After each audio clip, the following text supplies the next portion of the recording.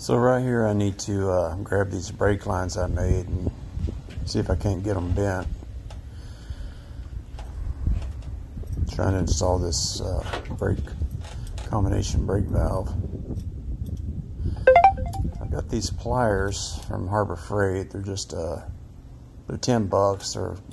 They enable you to bend 3/16 and 1/4 inch, I think, brake line. So I got some 90-degree angles to bend on these two coming from the master cylinder. Pliers work pretty good for that. They work a lot better than I thought they would.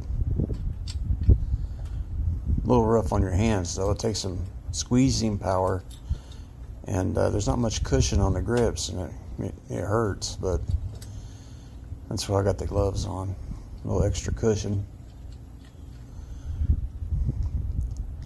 I'm going to bend these down at 90 degrees to go down to that valve, and then I want to try to put a little loop in there. I don't know how well that loop's going to be able to be bent. I'm going to try to do that with the vise. We'll see how that goes.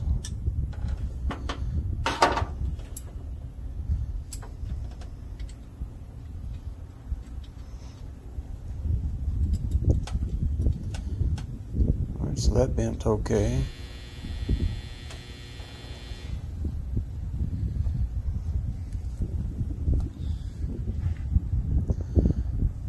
First time I've ever did a voiceover.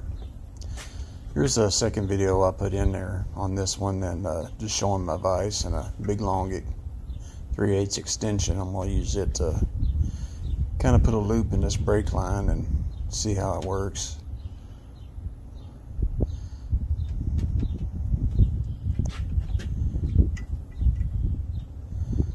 I was told to put a loop in here to kind of help with the tension.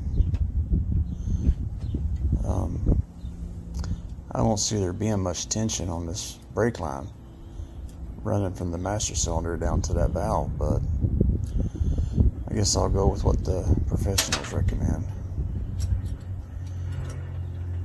But I end up not being happy with those loops, just to let you know. I mean, they work. That method I used to bend them worked okay, but I don't know, just weren't too happy about it. I think I'm going to try to remake them,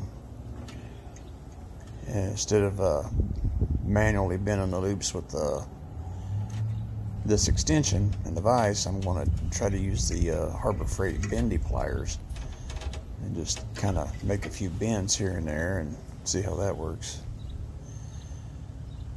On one of these bends, it didn't kink it, but it bent it enough to where I don't like it. I'm not happy with it.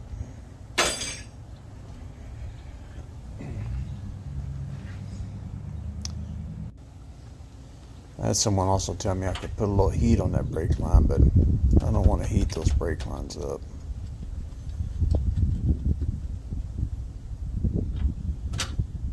So here I am screwing them in to the master cylinder just to kind of get an idea there how much room I'm going to have and everything.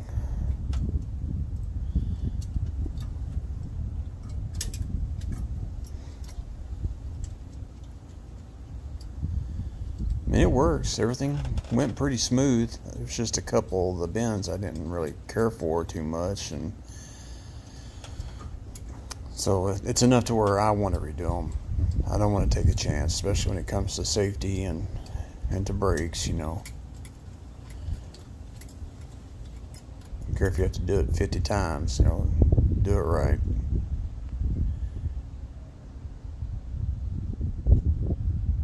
I've got a big old roll of that tubing, so it was cheap enough. It's like 18 bucks off of Amazon, which is pretty decent price, really, for 25 feet of the 3/16 brake line. And the fittings I'm using, I just cleaned up with the wire wheel on the bench grinder, and they look to be in good shape, so I just reuse them. Gotta save money where you can, right?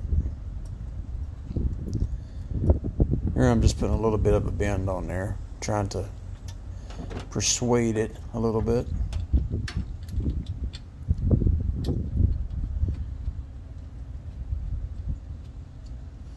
The valve itself looks pretty good. It came with, I got it from Summit.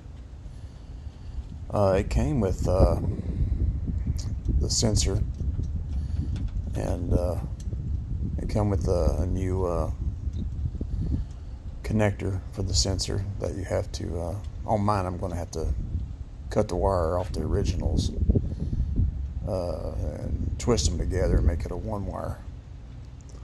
But it did come with two tubes, brake hose tubes there, or master cylinder tubes, whatever you want to call them. But they were just too short, and I think it was made for like a Chevrolet. And of course this is a Ford, so the valve will work. It's pretty much the same kind of a valve. It's just the lines were just too short for where I wanted to mount it.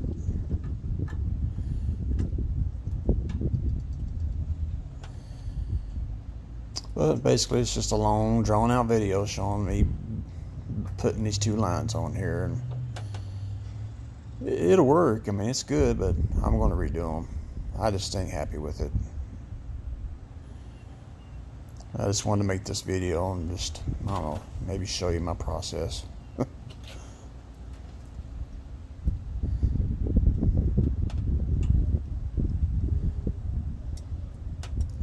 I'm also mounting this valve up high too, just right under the master cylinder. It makes it easier to bleed and replace, because these ones that are that you buy nowadays, they're all made overseas, pretty much.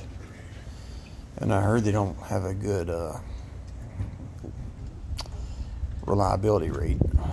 You have to replace them every so often, and I don't want to be down there between the headers laying on the ground trying to break this thing loose to replace it.